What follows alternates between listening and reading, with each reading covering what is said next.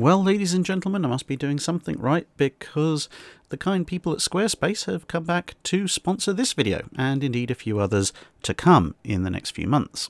So today I'm going to show you how it's relatively easy to make edits or changes using my own website, which runs via Squarespace.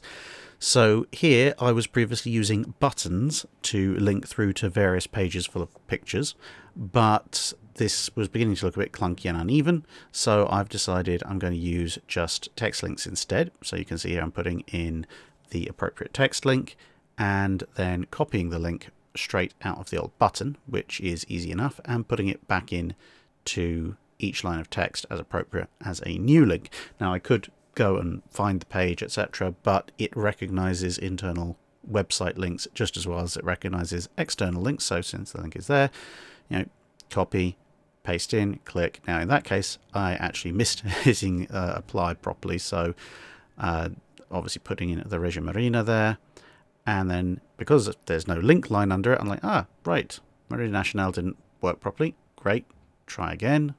A few seconds later it's in, fantastic, and now I can just remove the other buttons and it reformats those. So I've got 3 more buttons left, which I'll do later. And now I just check, do the links actually work? Yes, they do. There's some glorious battleships and other vessels of the Marine Nationale. Go back to naval photos, check another one, and there's the High Seas Fleet, or at least a portion of it.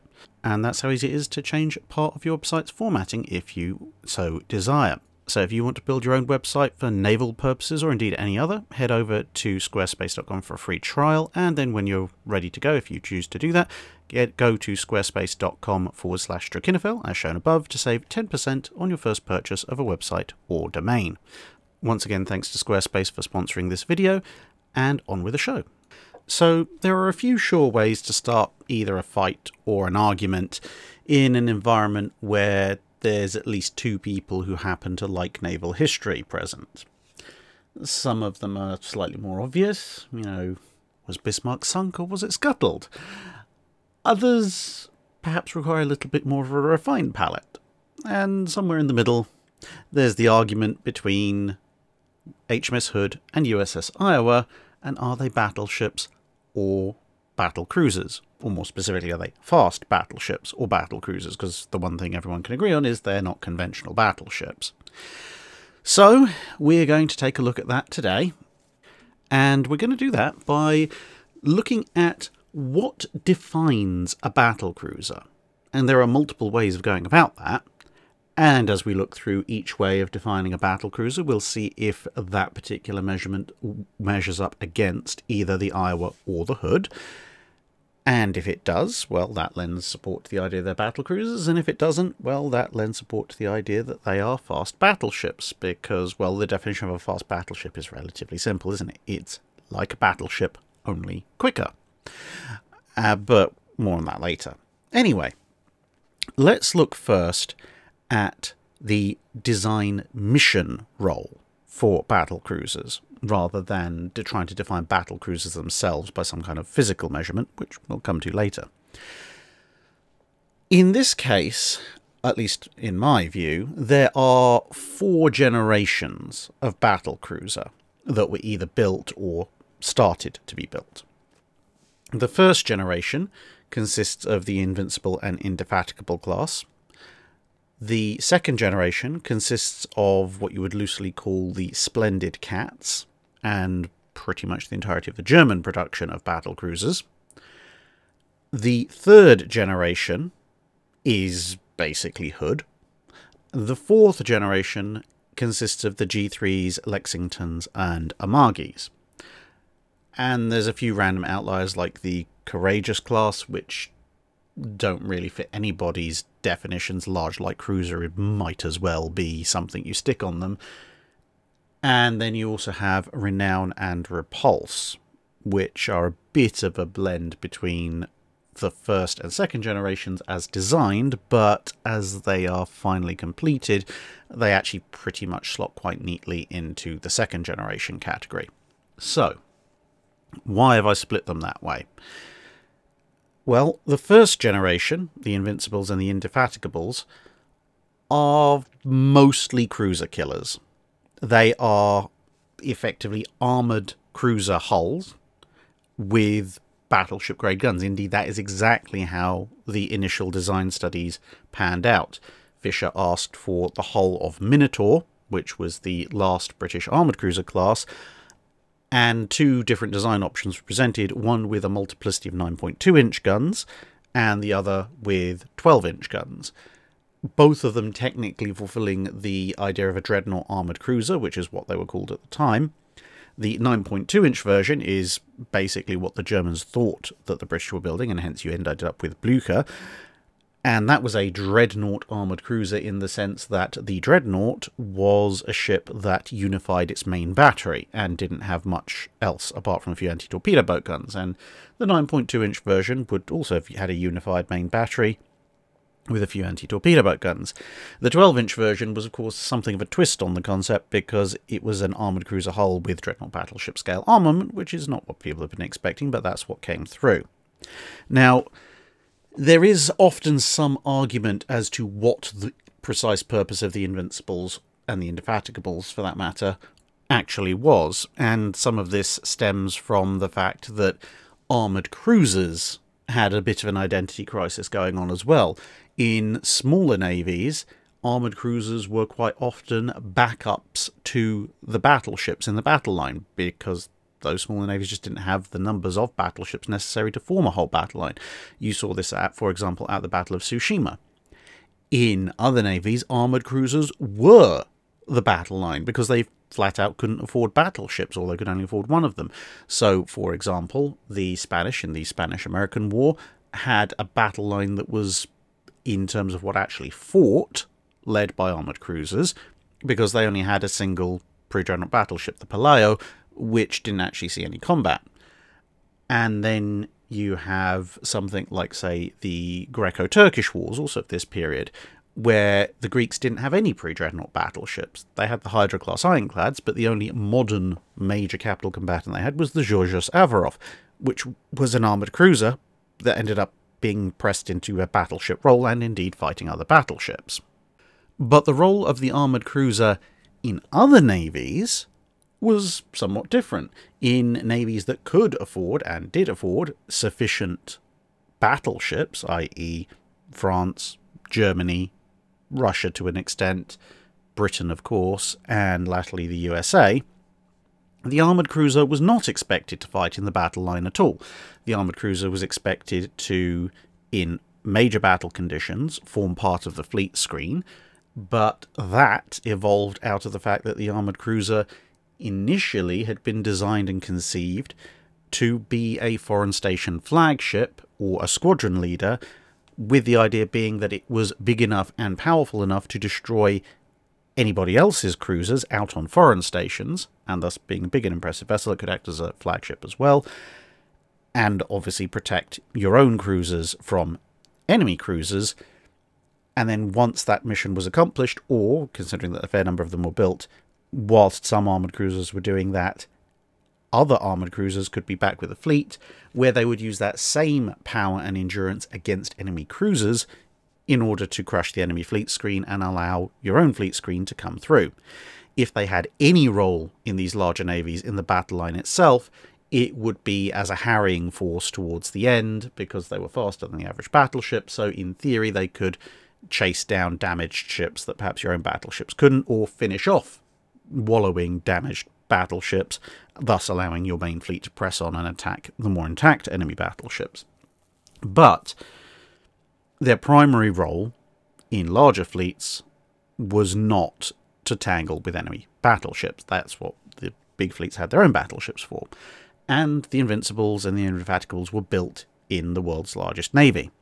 Their primary purpose was actually to free up other armoured cruisers, because one of the big concerns was that as the rise of the German fleet, which started in the pre-dreadnought era, forced the British to concentrate their fleet more and more at home, they couldn't have battleships overseas, the way that they had done before as foreign station flagships, and it was also looking like they couldn't even have their bigger, more modern armoured cruisers overseas either, and certainly not in the numbers that they would need to counteract various commerce raiding cruisers, which were their main worry, and which an armoured cruiser was perfectly capable of dealing with. The proliferation of enemy armoured cruisers was also a smaller concern, but the initial idea behind the battlecruiser was that it was faster than the enemy cruisers. Bear in mind, if it had only had to harry enemy battleships, then it could be slower than enemy cruisers in the way that an armoured cruiser was slightly slower than a protected cruiser. But no, the battlecruiser, or dreadnought armoured cruiser at the time, had to be faster even than a protected cruiser because it had to be able to hunt down and kill any enemy cruisers. The concept thus being that because it was big enough, powerful enough, and had armour enough to withstand pretty much any cruiser weapon, armoured or protected, a single battlecruiser could then go out and hunt down and destroy a fair number of enemy commerce raiders, whereas smaller, slower, or less well-protected cruisers might either be able to cover a smaller area, or if they were faster protected cruisers, they could find and catch enemy cruisers and kill them, but they might then need to return to base for reload and repair because they might have taken a bit of beating themselves, whereas a battlecruiser could just go from kill to kill to kill with no problems at all. As the concept advanced, Fisher would then add that yes, perhaps once this role was done, the battlecruisers could return to the battle fleet, because fundamentally everyone looked at the specs of what was going to be the Invincibles and realised, yeah, that'll mop up enemy cruisers pretty quickly, as indeed would be proved at the Falkland Islands.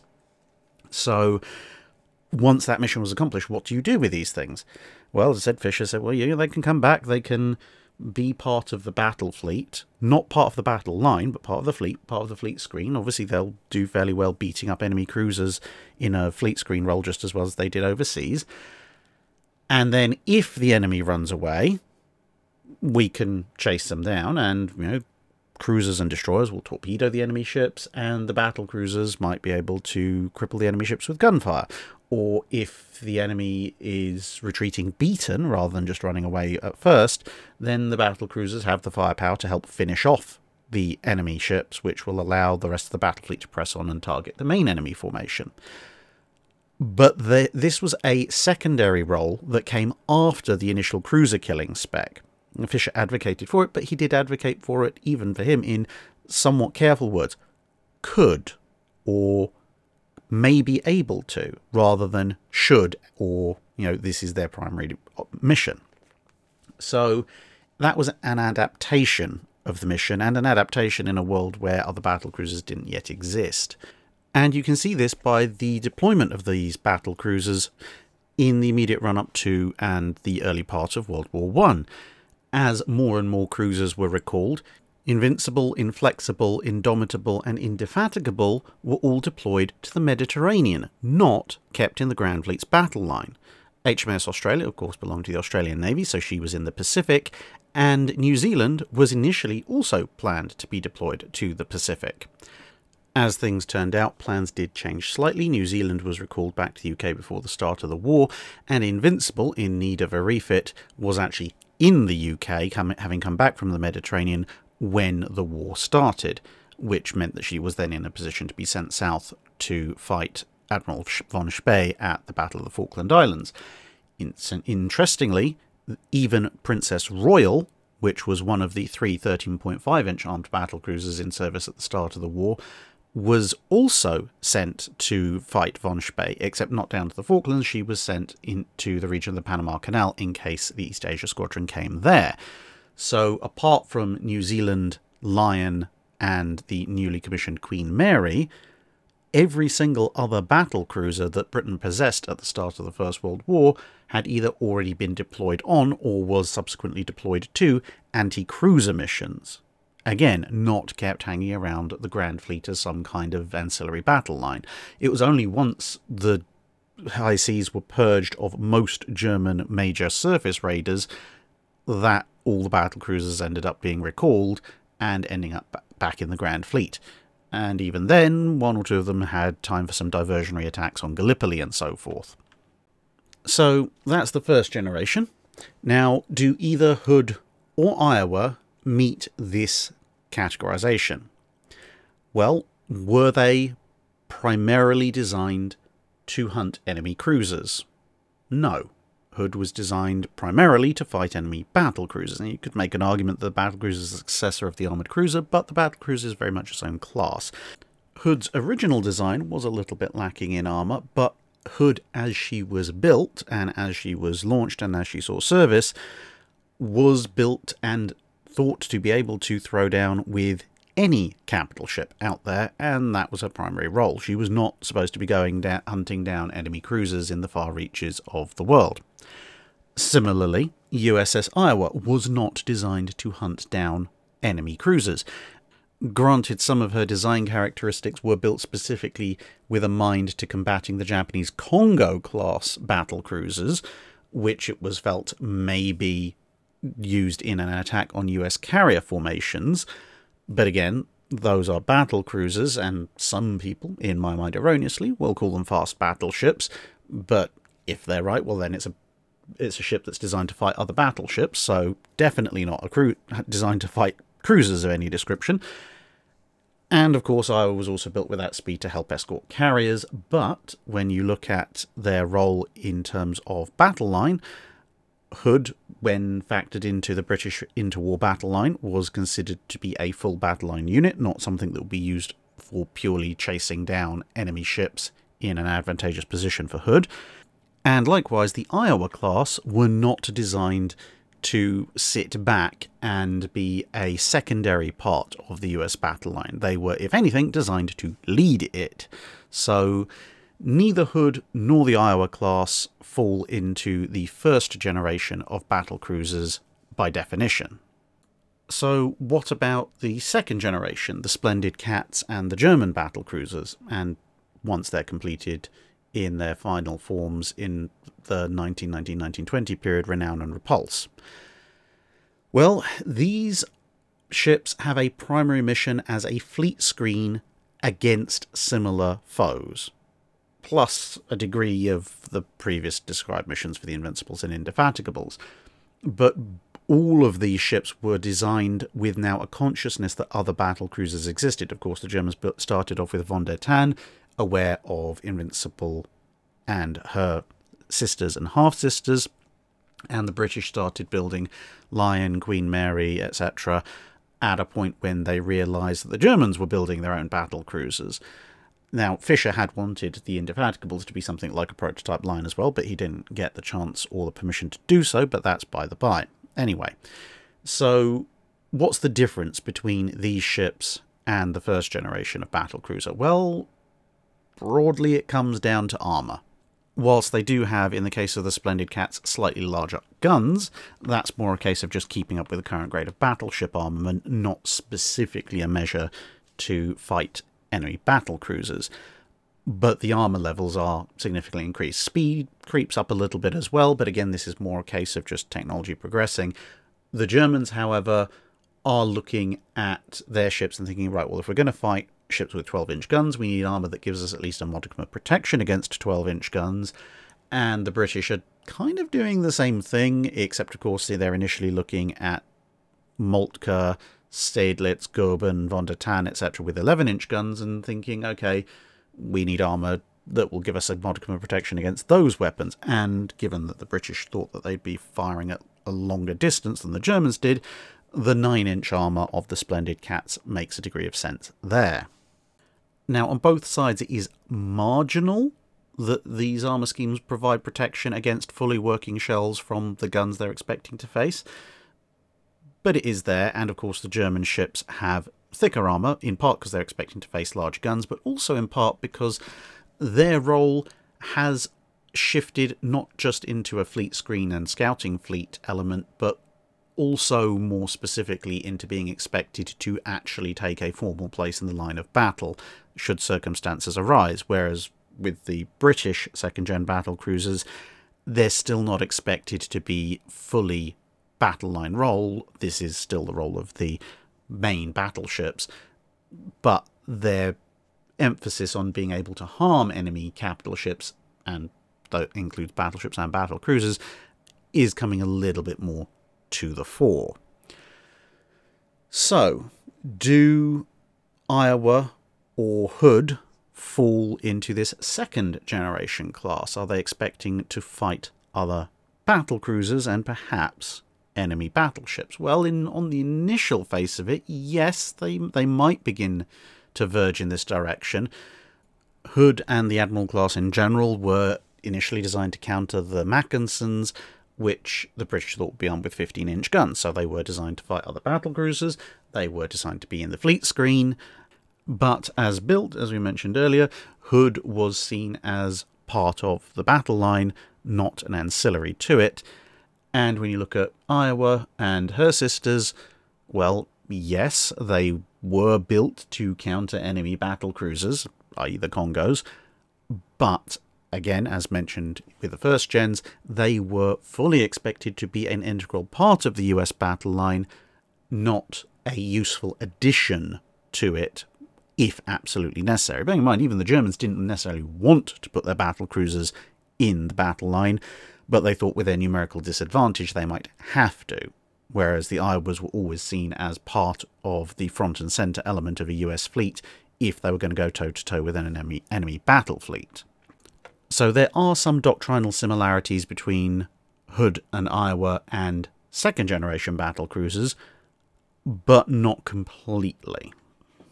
Now, the third generation of battlecruiser is not really worth doing a comparison for, because the third generation of battlecruiser, at least in my definition, is defined by Hood as completed.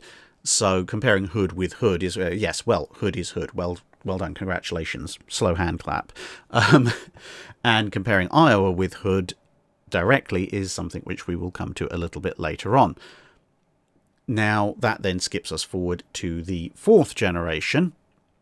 And the fourth generation is the most confused because it consists of the G3s, the Lexingtons, and the Amagis, all of which were built to very, very, very different specifications. The G3s are, in many cases, argued to be actual straight-up fast battleships, given that their armour and firepower and speed makes them competitive in this environment.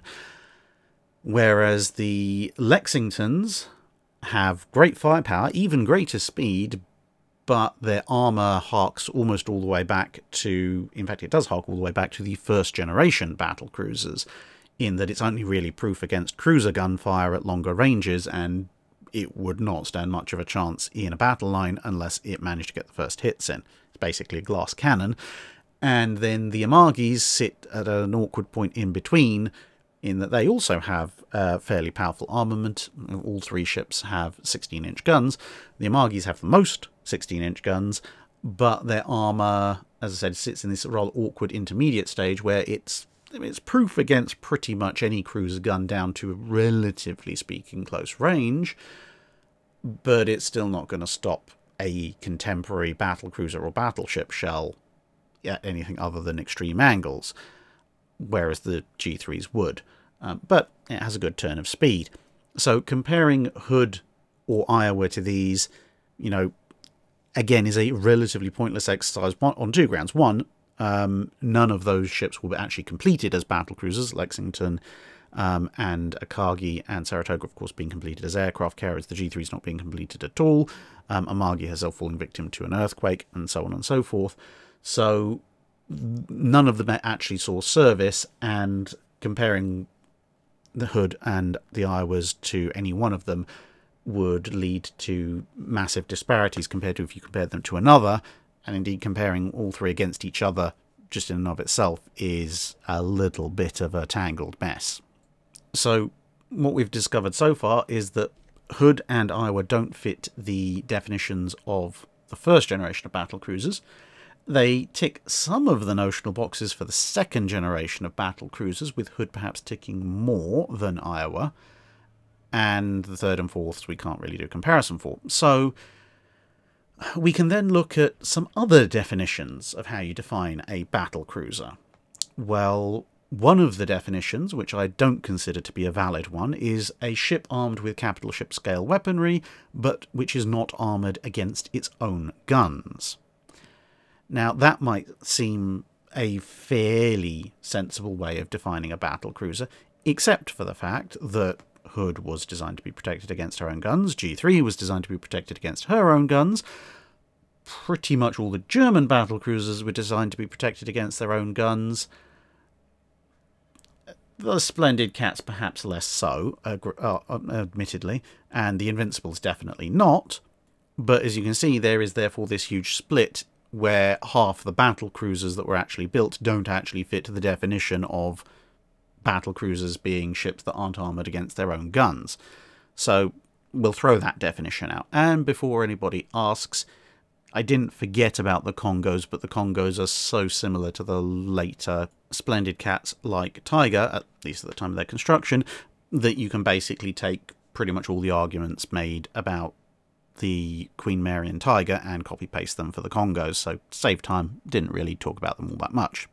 Another problem with this contention is that the North Carolinas were originally supposed to be built with 14-inch guns. They had armour designed accordingly, but they were actually completed with 16-inch guns, which meant that at the expected battle ranges, the North Carolinas were not armed against their own guns, which, if we accepted this definition, would make the North Carolinas battle cruisers, which, again, is not something that anybody has ever seriously proposed. Now, beyond that, there are a few other definitions which may have a degree of validity.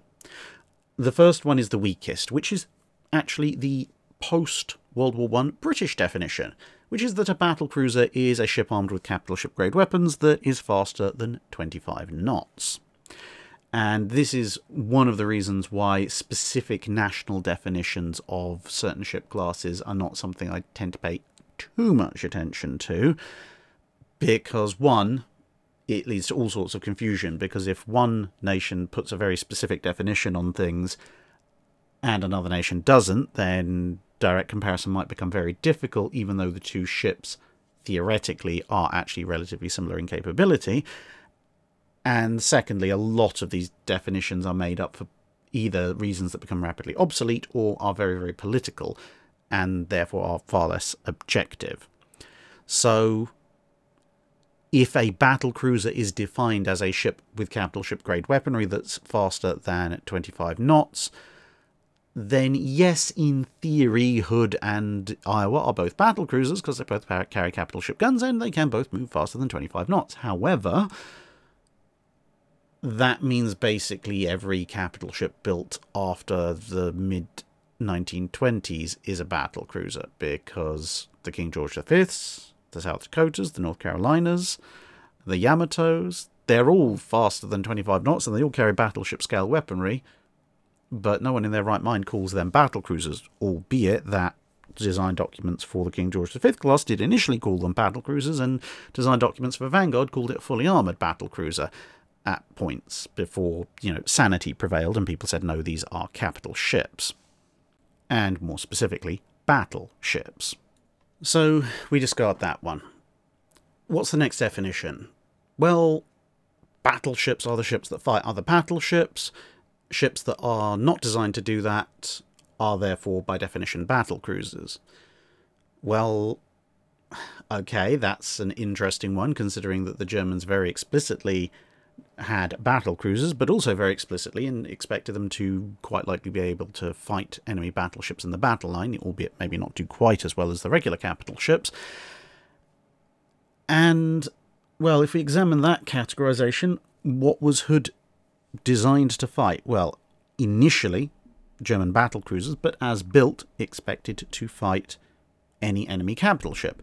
The US Navy rated her as more capable than any capital ship in the US battle line in the late 1910s, with the questionable exception of the Colorados, and even then they caveated that with the fact that the Colorados couldn't run away from Hood, whereas Hood could choose to decline a battle with the Colorado if Hood felt that it was not on her terms or in her best interests. And as we mentioned, the Iowas were very, very definitely designed to fight other battleships, although their speed was given to them as part of an effort to help them kill Congos, which were, let's face it, still battlecruisers in any sensible definition of the term. So this argument goes away as well. And then lastly, we have a definition that is quite interesting, is relatively short but still comprehensive, and actually serves quite well in the realm of battlecruiser definition, which is that a battlecruiser carries the same armament as the contemporary battleship of its nation. It just has slightly fewer of those guns, and in exchange for that, it is faster and has slightly less armour.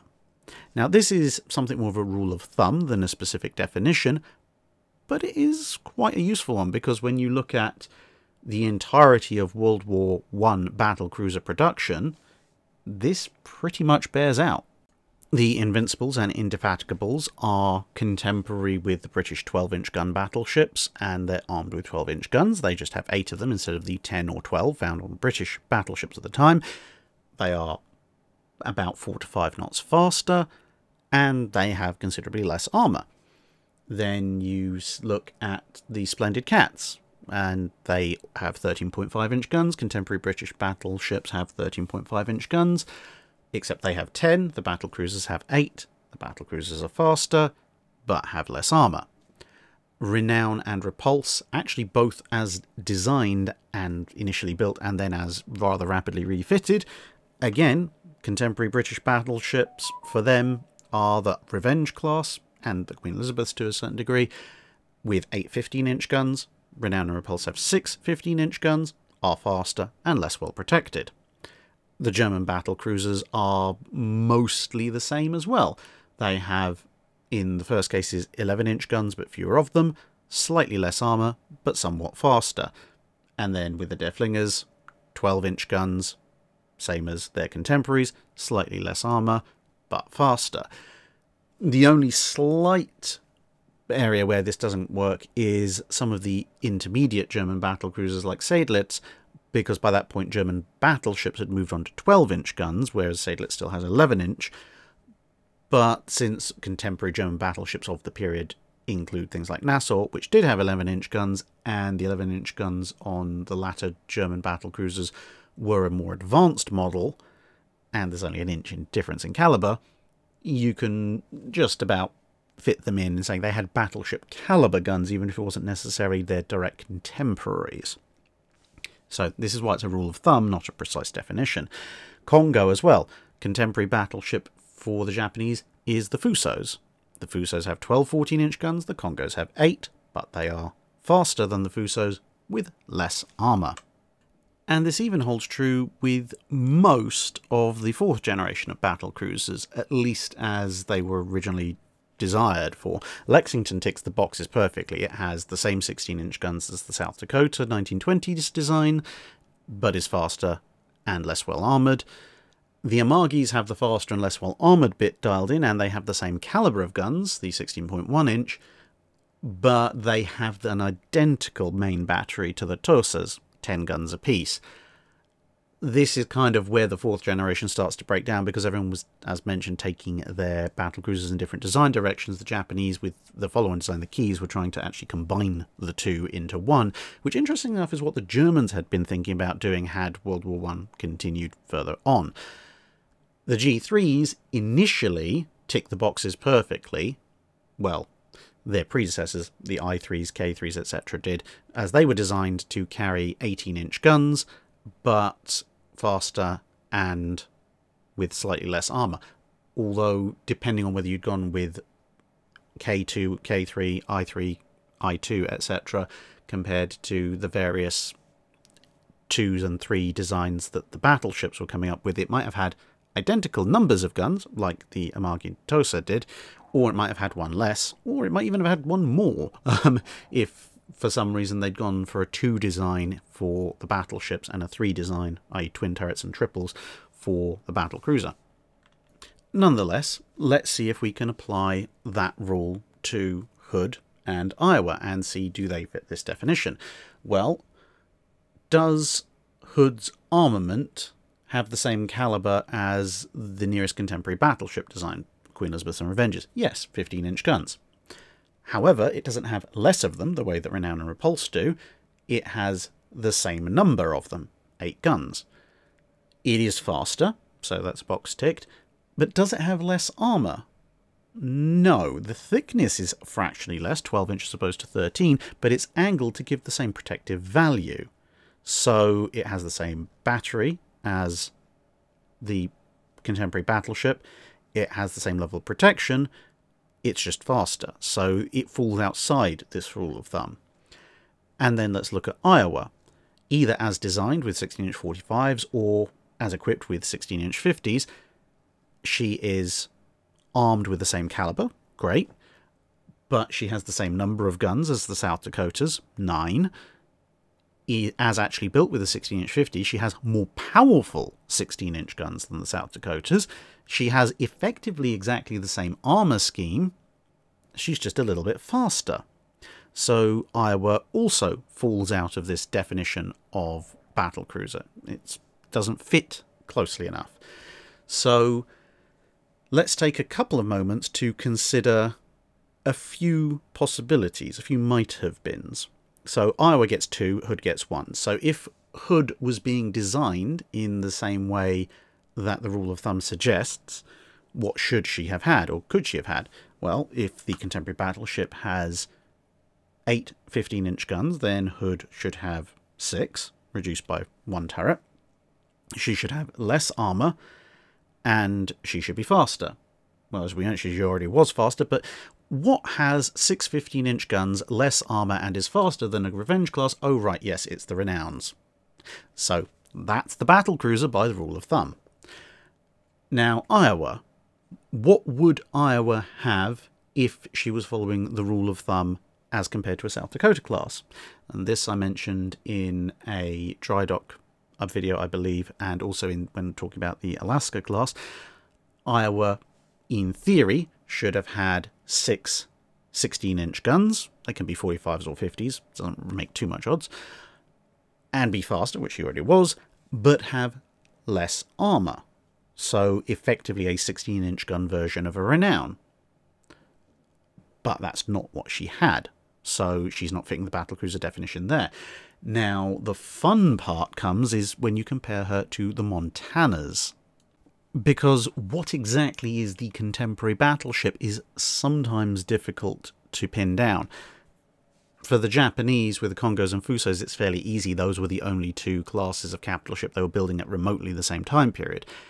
In World War I, again, it's relatively easy because both the Germans and the British, for the most part, were building battleships and battlecruisers in the same years, although towards the end it does get a little bit harder to define with the Germans. Renown, Repulse and Hood are a little bit harder to point at because the British stopped building battleships, but their designs were maybe only a year or 2 removed from the Revenges, so comparisons can still be made. With Iowa, though, the South Dakotas are the closest contemporary battleships as built, both Iowa and South Dakota obviously being ships that were in existence, in commission, and actually served, but the authorizations and the time of laying down is just a fraction removed. So the South Dakotas are basically the previous years, the financial year 39-40 battleships, with the last ship being laid down in February 1940, that being USS Alabama. Whereas the Iowas are authorized in financial year 40-41, at least initially, so they immediately follow on from the South Dakotas, which normally would be fine for contemporary battleship comparison purposes. But you then also have the Montanas, and the 5 Montanas were actually authorized before Illinois and Kentucky, or simultaneously, depending on exactly how you look at the figures. So you could argue that the Montanas are potentially slightly more contemporary to the Iowas than the South Dakotas are, even though it's all very close. Now, the Montanas were never actually completed. So in real-world comparison terms, they don't enter into the equation. But if you look at the Montanas and assume that maybe they were completed, or maybe even use them just as a design general guide as to what the US Navy was thinking of in terms of advancing its standard fast battleship design, well, what are the characteristics of the Montana? 28 knots, so very similar to the South Dakota's preceding 27, 16.1-inch belt inclined, and 12 16-inch guns. So if we've already discussed the comparison between Iowa and South Dakota, but if we compare Iowa to Montana, Well, if we take Montana as the battleship and we say, right, it should have the same caliber armament, but less, faster, but less armor. Well, Iowa has 9 guns versus 12. So, same guns, but fewer. It has less armor, 12-inch inclined versus 16 and a bit inch inclined. And it is faster, 33-ish knots versus 28 for the Montanas. So it would seem that compared to the Montanas, the Iowas fit the rule of thumb for battlecruiser absolutely perfectly. So does this make the Iowas battlecruisers? Hood has kind of maybe fit in with the battlecruiser definition in the second generation. Iowa not quite as much, but almost. And here we seem to have proof that maybe Iowa does fit the battlecruiser role. And since everybody tended to call Hood a battlecruiser, are they both battlecruisers? Well, as I said, this is just a rule of thumb. It's not binding. And now comes the crux of the argument, at least for me. Now, bear in mind, obviously, this is my opinion based on the evidence which I've outlined, but feel free to disagree and argue about it in the comments. I tend to go more by what was the actual design specification for the ship, because we can look at classes of ship like battleships and battlecruisers as a whole, but then why don't we actually look at how the individual design spec for the individual ship we're looking at compares to those general terms. And bearing in mind, obviously, we have the fast battleship comparison, which is literally just battleship except faster. And you can make an argument that both Hood and Iowa fit that category. So, what was the design spec for Hood? They looked at the preceding battleship class, the QE-Revengers, and they said, in its ultimate form, as opposed to the initial Admiral form, that they wanted the same level of protection as the previous battleship, and they wanted it to carry the same firepower as the previous class of battleship. The only thing they wanted changed was they wanted all of this to be carried at the speed of a battlecruiser. Now, obviously, as mentioned earlier, this protection did take a slightly different form on the Hood in terms of a 12-inch inclined belt as opposed to a 13-inch vertical belt, but the overall level of main belt protection was the same. The firepower, as we mentioned, 8 15-inch guns, was the same. It was just faster, designed to kill enemy battlecruisers, but with its protection levels, it could stand in line and deal with enemy battleships. Now, let's take a look at Iowa's design specification.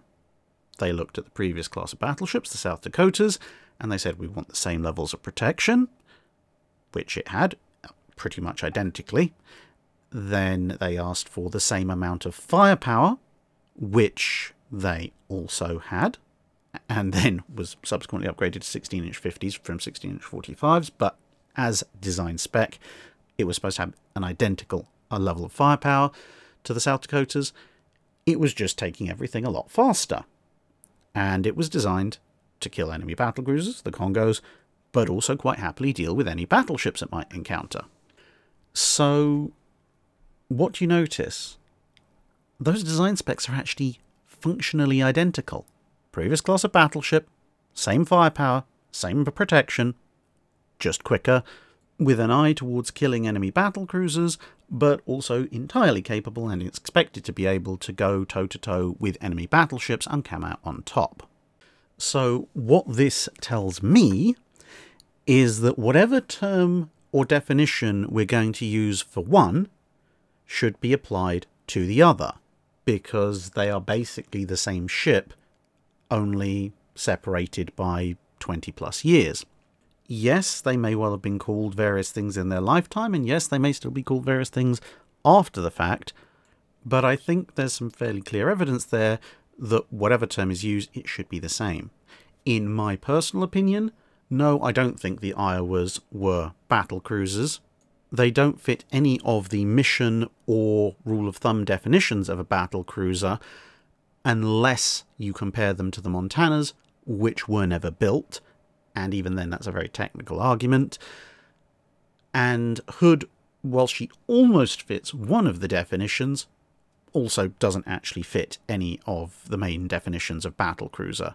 But what they do both fit is the definition of fast battleship, and hence I will refer to both the Iowa class and HMS Hood as fast battleships, unless in Hood's case I'm making reference to some kind of historical document or definition which people were using at the time, in which case you have to use whatever it is that they were calling them at the time because you are reporting on history. But of course, if you want to call Hood a battlecruiser, you're perfectly at liberty to. All I'd ask is that you be consistent about what you end up calling a battlecruiser. Now, if you think there's other battlecruiser definition terms that I've missed out, let me know in the comments below. And of course, I'm looking forward to hearing what Ryan aboard Battleship New Jersey has to say, because of course he did promise to hold off on his comments until I'd done this video. So, Ryan, it's over to you. That's it for this video. Thanks for watching. If you have a comment or suggestion for a ship to review, let us know in the comments below. Don't forget to comment on the pinned post for dry dock questions.